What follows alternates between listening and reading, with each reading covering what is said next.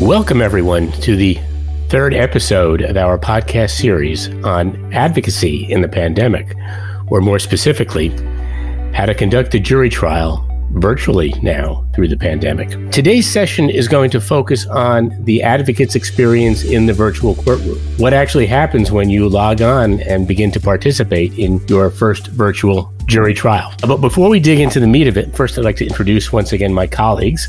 We have with us here today my litigation partner in Perkins Coie's New York office, Alan Howard, and our firm's senior litigation consultant, Karen Lisko, who, if you're wondering what that title means, it means Karen is our litigation or our trial secret weapon. She's a jury and litigation consultant extraordinaire, while Alan and I try to do our best to master the skills of persuading judges and juries. Karen's the one who actually tells us how to do it. So I'm very pleased to have them with us here today. So to help us get started today, I actually want to talk about an experience I had just yesterday, because I had a virtual hearing before a court on the other side of the country. And it was interesting because it's the fourth hearing I've had now in this court since the start of the pandemic. My first hearing was back in April when we were all neophytes to the virtual or remote world. And what was so interesting about yesterday's hearing is seeing the evolution in how the court is handling virtual proceedings. The first hearing we had back in April was a real challenge. The technology didn't work at the beginning of the hearing. Nobody really, including the judge and the clerks, knew what they were doing. We all kind of fumbled through it together with a lot of people on mute, a lot of inaudible audio, and other mechanical problems. What was striking yesterday, and it's actually something worth bearing in mind for our remote hearings going forward, was that the court is now so experienced in conducting remote proceedings that she began the hearing. This was for oral argument on motions, and there were about 8 cases, I think, on her calendar. She began the proceeding with 20 minutes of instructions to lawyers on how to conduct a remote hearing. I think every one of her instructions was on the mark. What struck me, however, is that we need 20 minutes worth of instructions in order to adapt to virtual proceedings. But to give you an idea of what some of them are and things we should be thinking about as we move forward, the instructions were as simple as asking people to test their microphones, make sure their mics are clear, to be aware of their background, which obviously my adversary didn't pay attention to, because not only was she in her bedroom, but she had not made the bed behind her. And just imagine if there was a jury watching that and what they would be saying. And then, interestingly, it goes back to the first concern I had with the first hearing. What do you wear? Because when we had the first hearing back in April, I didn't know when the judge got on screen, do you have to stand up? And so not only did I put on a suit and tie, but I put on the full suit just in case I had to stand up. Well, I learned right away you don't need to stand up. So for the second hearing in this case, which was on a very warm day in June when our air conditioning was not yet operable because our building wouldn't let the air conditioning contractors in the building, I wore a suit and tie and shorts and running shoes. And because I knew I didn't have to stand up. And what was fascinating yesterday is the judge began the hearing saying, please don't stand up. So I just assume she's had experiences with lawyers standing up, forgetting that they're wearing not shorts, but perhaps their undershorts underneath. So with that, let's kick it off and start, if we can. Alan and Karen, why don't we talk about what the lawyers should think about in terms of the courtroom and the mechanics when we begin a virtual hearing? Karen, let me start with you. In the various discussions you've had with your pilot programs and with the judges you've worked with, has there been discussion of developing any form of standard instructions to lawyers or rules for what they should do or expect as they go into a remote jury trial? You know, I've talked with 3 judges in particular about this, and they are in different states, different courts, and they seem to have developed their own sets of rules. So there isn't anything standard that I'm aware of. And especially in the state of Texas, where they're doing a fair number now of civil trials and jury trials by video platform, they have forms, they have instructions, they have a technical bailiff. And so they take their they're not mock jurors, they're actual jurors. They take their jurors through that kind of an orientation to give them the sense of how they should comport themselves, and also the lawyers. So they give the lawyers the same kind of orientation. But there doesn't seem to be a consistent set of rules or guidelines nationally.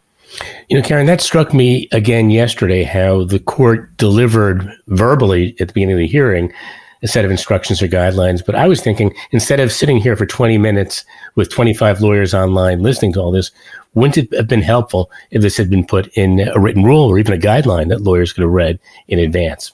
Right. And some of those jurisdictions that I mentioned, they even have YouTube videos that show you what their process is like. So I'm thinking specifically of Judge Nicholas Chu in Travis County, Texas. He has a 2.5-minute video that somebody could look at through YouTube, and it shows, I believe, a screenshot of the paper form, but he also does a compendium of how he takes especially the jurors through the start to finish and getting them up to speed on what they need to do. So Karen, we talked before about backgrounds and things like that. And just curious, in a courtroom, obviously everyone is in the same setting and it's a very serious setting. It's one people are very familiar with. You also have a judge on an elevated platform, which gives a sense of control over the whole proceeding. The lawyers are separated, but they're at tables or they're standing at a podium for their presentations. On a virtual screen, how is differentiation achieved from the judge to the attorneys to the jurors?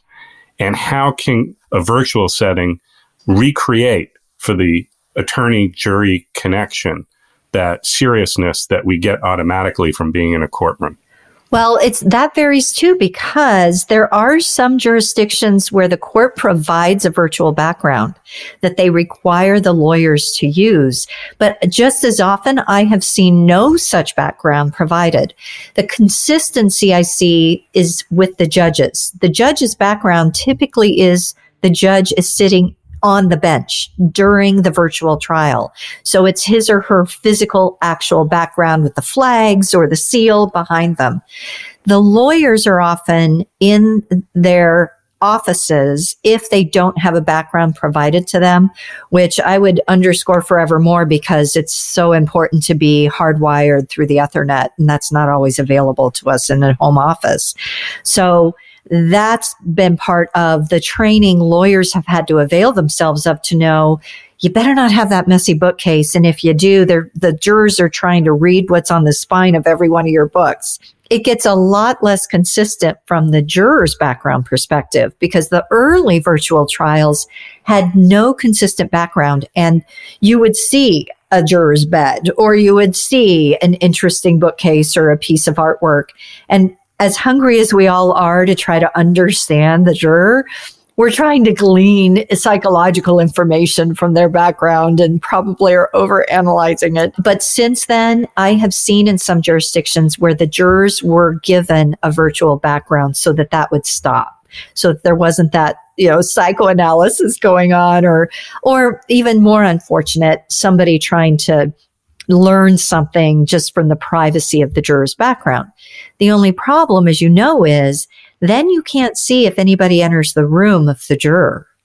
And there should be no one in the room with the juror. In fact, that's part of the jury qualification process, is making sure that if somebody is serving on a trial, they can confirm that they have a private place to work where it's not, especially, if there's confidential information coming through, or you don't want the juror having a loved one who then hears part of the opening statement and then gives their opinion offline later. So those are real issues that actually then impact the virtual background. So some of the judges have given jurors no virtual background and have just said, keep it simple, keep it not cluttered, use a blank wall if you can. But that's something we're going to have to keep grappling with if in fact the trend continues, which is an increase in remote jury trials in a lot of jurisdictions. You asked also about connection, Alan, and that one is, in my view, the one that requires the greatest flex on the advocate's part, because absolutely connection has to shift. It is no longer the three-dimensional you in the courtroom and the jurors getting to watch you even interact with opposing counsel. But the problem becomes that now the advocate has to change her mind about what connection means, because there is opportunity in the online virtual jury trial. It's more intimate. Let me stop you there, because that's the key question. Many trial lawyers are legitimately concerned that they will lose the ability to connect with jurors in the virtual versus in-person environment, but you're learning from the mock exercises and the remote jury trials that you've observed has taught you something different? Yes, it's not a loss of connection, it's a difference of connection. So it's possible in some ways to connect better because jurors already feel now like they're doing what they do maybe many nights. They're looking at a screen. They're talking to each other in gallery view as friends or as family during the pandemic. And so now, instead of friends and family appearing on the screen, it's the judge and the advocates, and it's a close-up experience. So jurors are often more comfortable, and we keep asking them this after we do either the mock exercise or when we've gotten access to actual jurors with the permission of the court, about that connection. And they speak positively about their feeling of access in a way to the advocate and the judge in literally a close-up and personal way that they don't experience in a courtroom.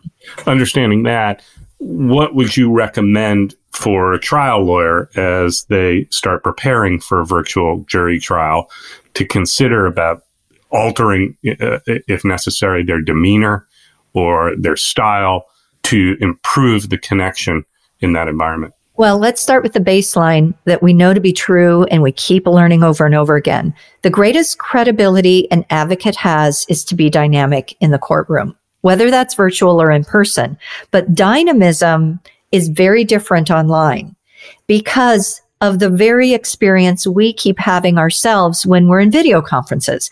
There is a true flattening effect of how dynamic you feel in your own skin that does not translate as immediately when it's across a screen compared to if you're in person in a courtroom, which means knowing that, again, dynamism is a key component of demeanor and credibility.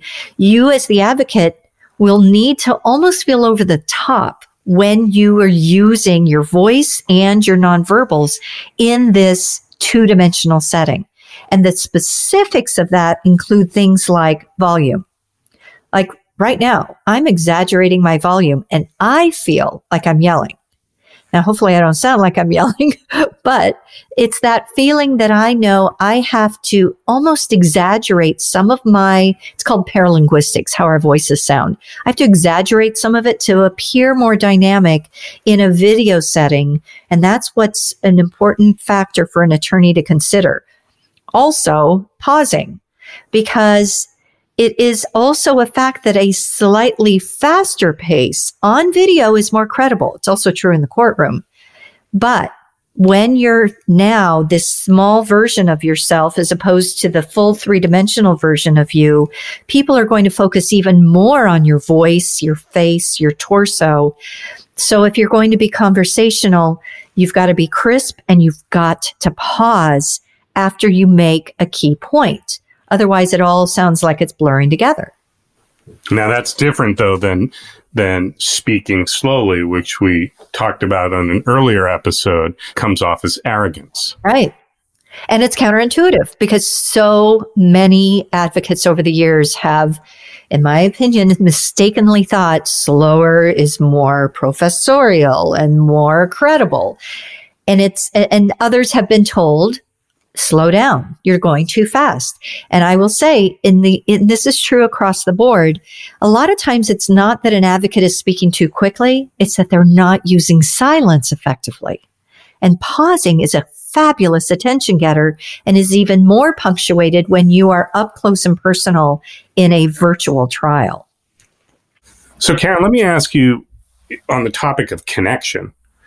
Connection may be most important at the very start when you're selecting a jury and you have the opportunity, in many cases, to ask questions directly to jurors. How have you found, in your experience observing mock jury exercises and real ones in the virtual world, how is jury selection affected, and how can an advocate make that connection during jury selection? Well, believe it or not, actually, it starts with the judge's questioning, and something I've seen with my own eyes, which is that judges seem more warm through the small screen because now everybody has the same size access of a jury box screen is the same gallery view as the judge's screen, as the litigator's screen. And judges seem to be showing more warmth and personability in how they're talking to the jurors in their preliminary questions. So the tone is already set before the lawyer asks his or her first question. So the key is for the attorney to be alert to continuing that kind of zone. And that means, again, smiling, warmth, making sure that then this is something that's got to be practiced, that when the attorney is asking questions in a gallery view, that the eyes of the attorney is scanning throughout the gallery view. Just like in an actual courtroom, you'd be looking at the entirety of the jury box. So if the lawyer can practice that skill, then the key is, again, to be sure to ask pointed questions of certain jurors, but to also make sure that there's good combination of group questions to keep everybody engaged. And we've learned from trial and error in that setting, in the virtual jury selection, you've got to make sure jurors keep their hands up pretty high, because some are not realizing, if they're not looking at themselves, that their hand isn't even showing up, but they've raised it. So there has to be more of a pause for that.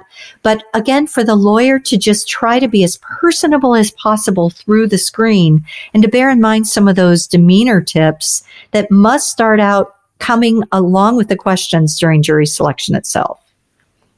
So let me raise, if I can, two physical aspects of what I would hope is the art of persuasion. One is, and I recall back when I took a public speaking course in college, it was ComArts 301, in fact. The professor's pet peeve, and he would hammer it on the students over and over again when we were engaging in speaking exercises, was the hands.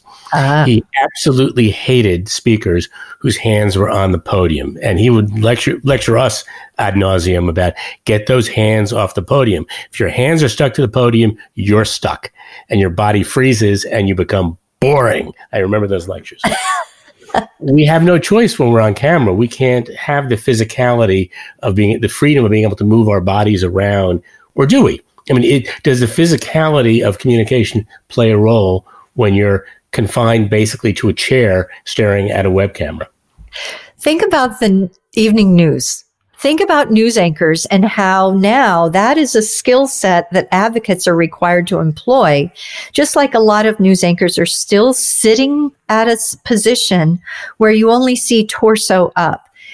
It does require a difference, though, because of the camera. So I am with that professor in terms of freezing yourself or holding on too hard to something. In fact, a really good advocate probably is good because they've got some adrenaline coursing through them, and that chemical has to be burned. So sometimes a good advocate with good illustrative gestures burns that chemical, but they have to have control over their gestures. Here's what I mean. An illustrative gesture is one that is intentional. Like if the advocate wants to say there are 2 reasons you should find for my client, now you just can't have the number, put your fingers up with 2 really close to the camera, because it creates something called monster hands. So if somebody is pushing toward the camera like they normally would in a courtroom, it backfires. So any gesture has to be closer to your head, and it has to be closer to your body, because it has to be up high enough to be seen, but it can't be so close that it's creating this bizarre monster hand effect. So speaking of news anchors, are you a fan of the Scott Pelley chew on your reading glasses approach? Absolutely. But all kidding aside, Karen, your comment actually reminds me of one of the advocacy tips that the judge gave yesterday in her 20-minute instructions. She suggested to everyone that they have the setting, the particular platform we're using was Blue Jeans, but it's irrelevant, that allows you to see yourself. And she said, you want that image of yourself up there so you know what you look like to me. Absolutely right. Very savvy tip from the judge. Although I would add to that, Ed, objects are larger than they appear when it comes to these virtual trials or settings, because even in that setting yesterday, you saw a smaller version of you than what she might have been seeing, or the other side might have been seeing, since they can have a little control over which view they're looking at. So be alert to that. Absolutely. And that's the perfect segue to the second point I wanted to raise of physicality, which is view, because we haven't talked about that. To what degree should the advocate for a certain view setting on the screen so the jury sees the advocate in a certain way? Do you want the view with the speaker in the large portion of the screen and the rest of the participants in small gallery style view? Do you want the gallery picture? Because if it's a gallery picture, all the jury's ever seeing is a postage stamp size of whomever the lawyer is at that moment. The problem I see with the speaker focus is it can get dizzying at times, particularly when multiple people are talking, and the screen flashes back and forth between large images of Alan and Karen and the judge and the juror who just hiccuped and therefore got the mic and got the image on the screen. And I'll throw a part B about there, if you can answer it. A, the lawyers, when they're presenting, and B, our witnesses. Do we want our witnesses big and appearing, or does that enhance credibility, or is that more opportunity to find fault? Those are all great questions, because there's another variable, and that is how much power do you have to influence? Because there are now vendors getting in the game of tailoring the platform for courtrooms. And some of that tailoring is even jurisdiction specific. In those settings, the tailoring creates one view option, but still, Zoom is the number one preferred used video platform by many courts, at least as of today. And so if that's the case, it's not a tailored one, and there is more power to influence it. But most platforms default, as you know, and they default to, especially if there's an exhibit up on the screen or a PowerPoint demonstrative slide, it defaults in a way that makes me crazy as someone who coaches people in persuasion. It defaults to making the speaker tiny and the slide large. And that's the exact opposite way it should appear. Even though, of course, you know, whether it's a witness or an advocate, that you want to be able to see what's on the screen if it's a document or an exhibit or some kind of a demonstrative. So going back to the initiative of this question, I strongly recommend coordinating with the court before anything launches and invites the jury in to influence what that looks like, even if it's a hearing. So that you've got the ability to suggest, could we at least see about doing a side-by-side ratio? So that, and remember, side-by-side is a bit of a variation, because you also are going to have probably a video of the judge. You're going to have a video, once the jury enters, of the jury. So now you've got less real estate on the screen. So it's even more important to make sure that you as the advocate or your witness is bigger than the default usually allows. So I advise people all the time now to have an overt conversation, whether it's the court, whoever the technical bailiff is. Sometimes that's a court clerk. Sometimes it's a judge. Sometimes it's a trial technologist who comes in from the outside. But to have that conversation, it's very, very important. And the witness part is a big deal, because jurors have opportunity to now see the witness closer up, just like they do with you, because in a large courtroom, they're much, much further away. So it's important to actually capitalize on that, because it does create more connection. Is this view issue considered one in control and personal to each advocate? So one side can choose to have one variation of views and the other can choose something different?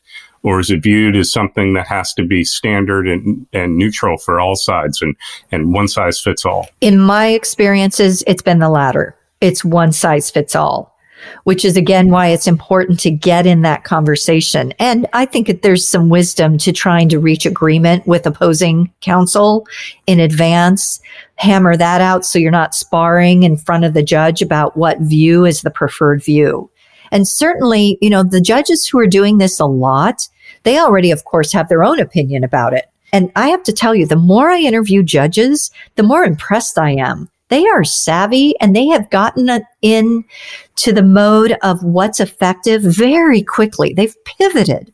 So they may actually have already figured out that it is important to do what I'm urging, which is to make sure that the view of the presenter or the view of the witness is as big as possible. Well, that raises another interesting question and maybe opportunity presented by technology. Now, in a live courtroom, the judge and to a lesser degree, the advocates have some control over what the jury might see, the physical layout of the courtroom, how the parties comport themselves and whatnot. But at the end of the day, nobody controls the juror's eyes. And we all know, and we spend so much time looking at the jury during trial to see what they're looking at and what seems to be resonating with them. Technology could allow jurors to have control over what they view. Now, have any courts experimented with that, actually giving jurors control, much like most of us are accustomed to when we're on a Zoom or WebEx or BlueJeans meeting?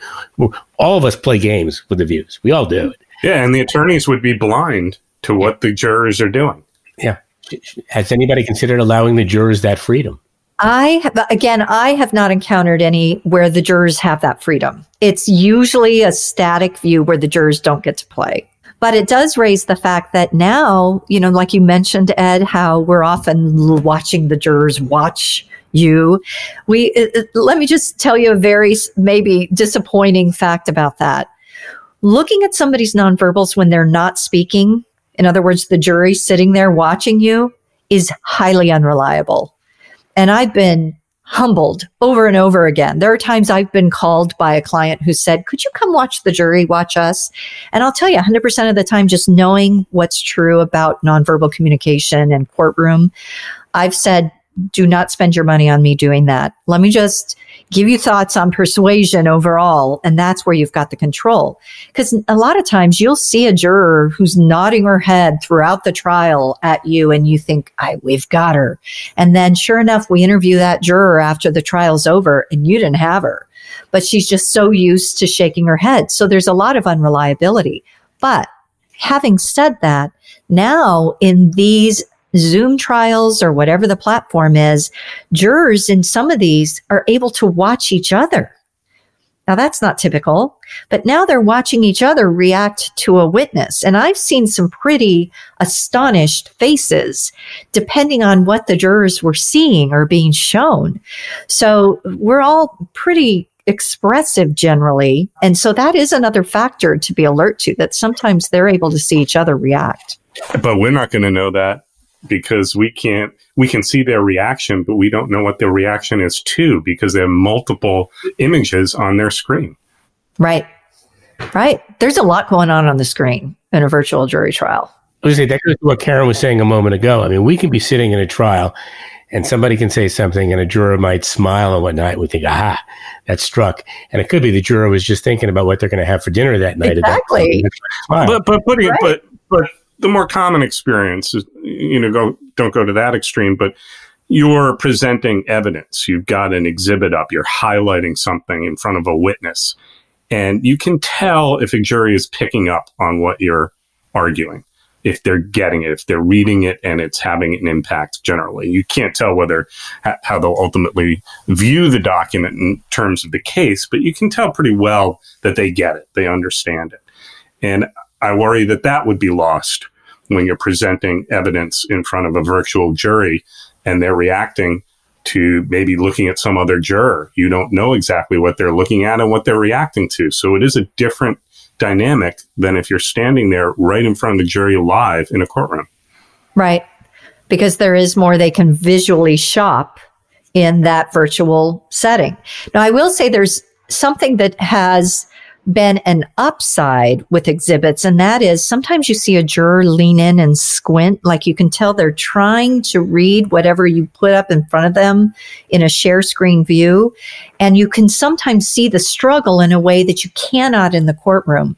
So it has allowed for attorneys to pivot if they're noticing that juror struggle nonverbally and make sure that they're getting either a more crisp view, et cetera. And I was just part of a preparation for a hearing where the litigators were using a document camera, like an Elmo. They were to show some physical evidence. They were using PowerPoint. And then there were times they were using neither. And it was just the view of the attorney. And they did a masterful job because they practiced and practiced and practiced at doing it. But it reminded me, in thinking about the virtual jury trial, that anything persuasion often happens through the unexpected. And too many attorneys get lulled into, like in my opening, I'm just going to have slide after slide after slide after slide. And you never keep the jurors' attention as much as if then you varied it and sometimes had no slide, which means probably you have to create a black slide, or you switch over with the help of a trial technologist to a document camera. And they were showing an electronic part. They were showing tiny parts in this actual hearing, and they succeeded. It was better than I thought it would be. So people are pivoting. I can understand that because pre-pandemic, when doing jury trials in federal courts, they're now more equipped with screens in the jury box. And I found it easier to use documents and walk juries through documents. You're not dealing, when I started out, it was boards, but then even a screen from across the room, and you can't really tell how it's translating from a distance. But when you actually see jurors reading on screens right in front of them in the courtroom, right, there's a benefit there, and that benefit would seem then to translate right over to the virtual environment. Well, I think that's something very important for us to remember, because I'm sure we've all had this issue where we're on a video conference and somebody's using screen share and you really can't see the document well. And what I often do, I mean, I've had meetings, like board meetings, where the screen share is there, but as long as I have the board book, I open it myself on my second screen and I go through it myself because I can pick the view, I can expand the font so I can read it with my poor eyes. If we're feeding the jury what they're seeing, we've got to be very cognizant of what they're seeing, and that some of them have vision as poor as mine and won't see it well. Also underscores, I think, the need to, just as we do in a physical trial, make sure the exhibits in an accessible form are available for the jury when they're deliberating. Right.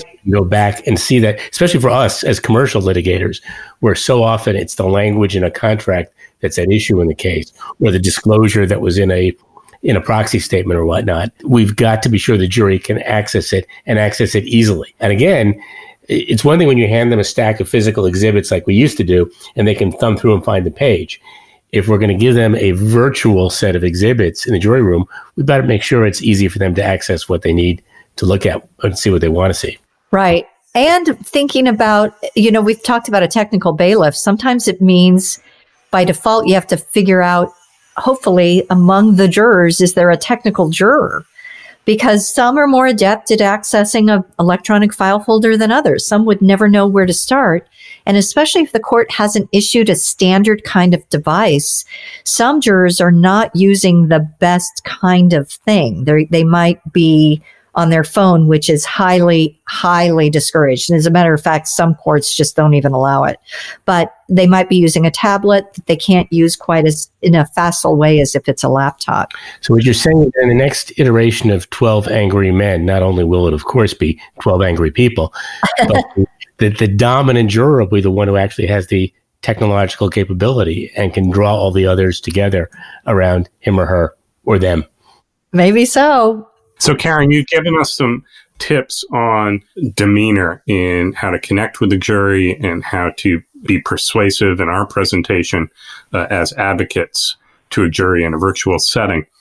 How do we prepare our witnesses for their demeanor and ways they can establish their credibility and connect with the jury? Well, the good news is there's significant overlap in what I've said in terms of nonverbals and paralinguistics, or how our voices sound, when it comes to witnesses as well. But even an experienced witness gets a bit unnerved when they are now in this new setting of a remote jury trial. So they've got to go through practice in the actual platform. It's often called sandboxing. So it's because the analogy is you're playing in the sandbox. But in this scenario, the sandbox better be the actual platform, because think about how many platforms you might be in and out of talking with clients through the course of a day. They all vary a bit. And the last thing you want a witness to worry about is how to get to the right screen or how to think about what their camera angle looks like. So at Perkins Coie, we actually have a witness kit that we provide to a witness to make sure he or she has the right equipment, the right camera, the right monitor if they need to have a second monitor, so that they don't have to worry as much about, do I have a home setup if I am testifying from home that is adequate? And if, as you can imagine, it does take more practice. And then when I help prepare a witness to testify for a trial, we will also record the witness, give the witness the ability to see how he or she comes across. And we always say, your job is to testify as effectively and truthfully as possible. But a nervous witness in a video platform can come across as passive, sometimes arrogant because they're nervous and they're too slow, for example, like I talked about before. And so the goal is to also get a witness to think about the fact that he or she is hosting her answers and that his job or her job is to put the jury at ease. And so bottom line on that, the witness needs to be both competent and warm. But we often don't think about as a witness that our job is to be warm. We think, I'm the receiver of a question, so I just need to answer the question. But that is not credible, whether it's in the courtroom or if it's virtual. So the witness whose mindset is, I need to make sure that I almost host the jury in my answer and take care of the jury in explaining my point, is the witness who often then brings warmth in their demeanor and in their persona as they testify virtually. One piece of core guidance that we give to witnesses in jury trials in person is to maintain the same demeanor on cross-examination as they have on direct examination. Obviously, the style of the questions and the answers is going to differ, but how the witness appears, the comfort level in answering those questions, the jury picks up on that. I would imagine that's actually probably easier in the virtual environment when they're in a comfortable setting to maintain the same demeanor. Well, and a number of attorneys I've spoken with say they think attorneys are behaving themselves more in the virtual courtroom. So in cross-examination, I wouldn't always count on that with trial lawyers. Let's hope it becomes the case. But that if that's true, then there may be a leveling out where there's not quite as much drama. Because one thing, even in cross-examination, when you really don't want to pillory that juror, is knowing you get too over the top in a small screen, it can backfire against the lawyer in a very different way than if you're in a massive courtroom in federal court somewhere. There, it pixelates out virtually in a courtroom setting by the physicality of it. So you can be more dramatic. But when you're in a small screen, it can look like you're being a bully more than it would if you were in person. Well, you also are eliminating one of the most common sources of lawyer misbehavior in trial, which is physical misbehavior. You know, the lawyer who gets too close to the witness during cross, that old game, getting closer and closer and getting right in the witness's face until the judge tells you to back off. Or we've all seen this lawyer who throws papers across the table or throws down a pen and has to get admonished by the judge. I guess if they do that now, they're throwing the pen down on their own desk. So who cares? I could see lawyers getting up close with the camera, like really big. Or, you know, like the nonverbal reaction when opposing counsel is questioning. I mean, certainly you can manipulate that in the virtual jury trial too and be like, you know, heavy sigh. Although the lawyers are sometimes muted, except if they've got to object, they've got to be unmuted for that part of it. But they can still make their big over the top rolling of the eyes. And any kind of small movement when a jury is watching the same screen hour after hour is going to draw their eye. So lawyers can actually still accomplish some of that drama from what they're doing facially and how they're moving their head around or throwing their hands up, even if they're silent. What you just said raised another idea with me, which is, you know, something I always try to follow and have people on my trial team follow, is to maintain poker faces. No matter what the evidence is, you don't want the jury seeing you react poorly to something or overreact. And that's especially true in the virtual setting too, because you have no idea where the jury's eyes are. Right. They could be looking at you, but if you're looking at their profile, it looks like they're just looking off camera. You don't know how their screen is exactly set up. So while you can feel eyes on you or in the courtroom, you have to just assume eyes are on you at all times in the virtual setting. And there is a level of complexity to that, because poker face is one thing, listening face is another.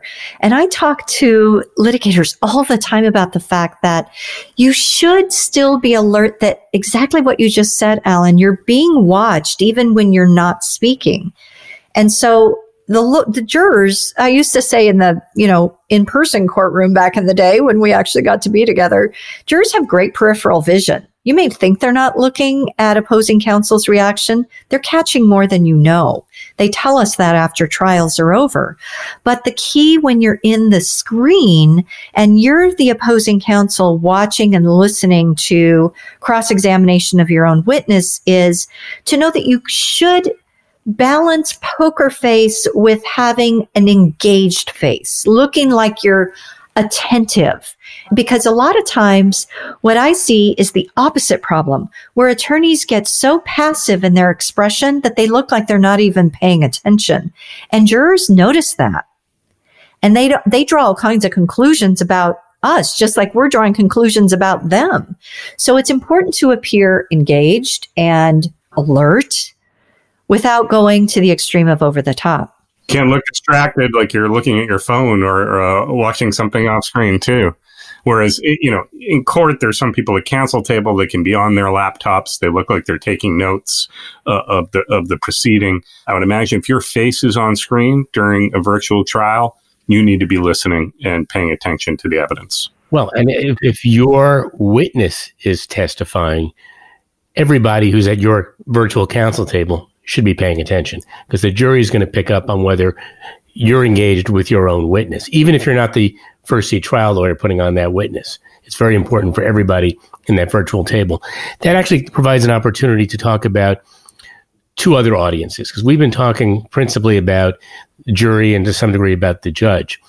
But I know lawyer misbehavior in trials is rare, but when it does on occasion happen, often the audience that's the target of the misbehavior is not the jury and not the judge, but is either the clients or the public. And yes, some lawyers do use the opportunity at trial to showboat or in fact try a case to members of the press or the public who are in the room. Now we're in a virtual setting. Has the virtual setting changed those dynamics in terms of lawyers playing to other audiences as opposed to just the jury and the judge? For savvy lawyers, it has, because they should be alert to the fact that many of these trials are streaming live to anyone who wants to go on the internet and watch. So the access to the public has just exploded. It's no longer what are the confines of the courtroom and the seating in the gallery. Now it's anybody nationally who's alert to the fact that there's a trial going on, and you just have to get to the correct website to be able to watch it yourself. So if a lawyer is thinking, sure, I care about what's happening in this trial, but perhaps this is something that's going to replicate itself for future trials. Now they may be trying to have some kind of influence over prospective jurors in future trials that are related, if it's a bellwether trial. So that's a whole other issue.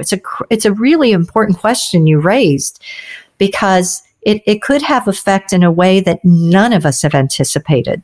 It is fascinating, because if I go back decades, when I was a law clerk, we all knew that in this particular courthouse, there was a group of trial watchers, and they were by and large a group of about a dozen, mostly male, who they were, mostly retirees, and they were in the courthouse almost every day.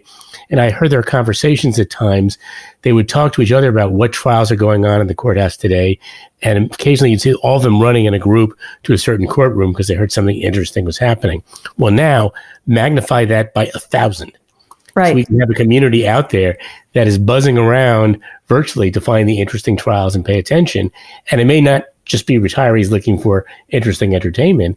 It could be people engaged in various, whether it's the press or competitors or, as you said, prospective jurors. It could be any of those groups. Do we have to now try our cases to a much broader audience? Well, and they may have been recruited by one team or the other. If you've heard of shadow juries before, that has been a phenomenon for many years. And that means that in a normal courtroom, you've got people who have been recruited blindly. They don't know which side has hired them, but they are recruited to have some similar characteristics to the actual seated jury. And in the days of the actual courtroom setting, they would sit in the back of the courtroom every day and then be interviewed at the end of each day by typically a trial consultant to find out what did the shadow jurors think was clear, what was vague, what was persuasive, what are their ongoing perceptions. Well, think about that now in a virtual trial. Now you can recruit those jurors. They're not obviously showing up in the virtual courtroom. They can also be watching from the privacy of their own home and be interviewed, again, blind to who the identity of the paying side is to get their reactions as well. Well, and also they could be viewing a recorded record of the trial itself, because there's virtually no way once something is broadcast on the web to prevent other people from recording it. Right. So a shadow jury or other consultants could be shown the trial proceedings in non-real time and develop reactions of that nature. Right. Karen, I know there's been a small sample size, but do we have any indication yet whether the move to virtual trials would favor one side or the other, plaintiffs or defendants? I'm part of the Online Courtroom Project, and we've been talking about that very question this week because some have asked, is there a trend? And the answer that we know tracking nationally is no, not yet. And in fact, just talking anecdotally, for those of us who are actively participating, some people were saying, oh, we think it would help the plaintiff in this setting. And some other very smart people would say, I think it would help the defense in this setting. So the big fat answer is it seems to be a wash right now, partly because some people are thinking, well, okay, plaintiffs have no opportunity now to create that warmth and the emotion and the drama and the sympathy because it's virtual. And I've already said, I disagree. In fact, we've seen more immediacy, more intimacy on the screen. And in the simulations we ran, we were running one where we had a witness actor, but she was a witness who was crying and she had a mask on. And the jurors missed a bit of, obviously, her facial expression, but they still got it in terms of her emotion. On the other side, the defense is worried because they worry that that intimacy could create an expanded advantage for plaintiffs if there is that kind of drama coming from the plaintiff, depending on the case. Yet, that 9-week Zoom jury trial that I've mentioned, it ended in a full defense verdict. And it was, I believe it was an asbestos trial. So it included some physical damage, emotional distress, etc. So if there was any feeling that it's just a slam dunk for plaintiffs, that's not necessarily the case. Even that said, though, still right now, a wash. Well, Karen, we can't thank you enough for all of this information, and most of all for the comfort that as we continue in a pandemic for many months to come, the option of a virtual jury trial is very real and very viable. And that there may even be some benefits to the remote experience that could live beyond the pandemic. Although I do note that as we're recording these sessions and we've hit the third wave of illness in the country, there are states and effectively, especially states courts that are running out of money and may not have the technology to make this pivot to the virtual environment and are putting off the trials. So there may be fewer of them than we would like to see. I all true. And the biggest thing I would say in closing is that there's incredible acceleration in what the courts seem to have figured out if and when they can do the remote jury trial. And that's, hopefully some of the things we've conveyed in these podcasts, but also knowing that a lot of these judges are highly accessible.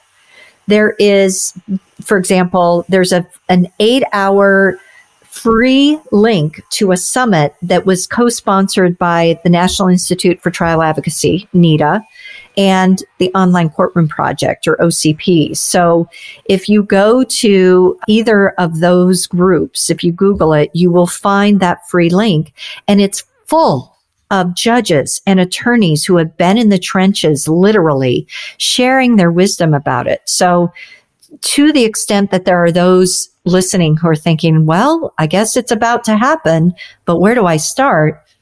It's also possible to get some real world access to what other lessons people have learned. So it doesn't have to be a from scratch experience.